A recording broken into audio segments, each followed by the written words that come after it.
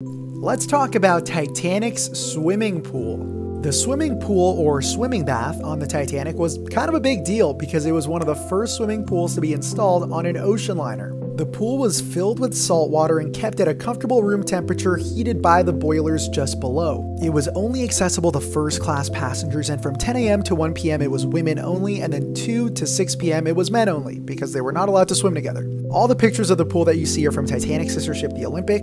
There are none from the Titanic, but I will give you a tour from the Titanic Honor and Glory animation. So the pool was located on F deck on the starboard side of the ship, and it was connected to the Turkish baths. So passengers would enter the Turkish baths, they'd get pampered, and then they'd have direct access to the pool. There were several little change rooms here on the side, and passengers could just come here and relax and take a swim. Little did they know they'd be able to take a swim just a few days later. And yes, I know, the pool is still full to this day.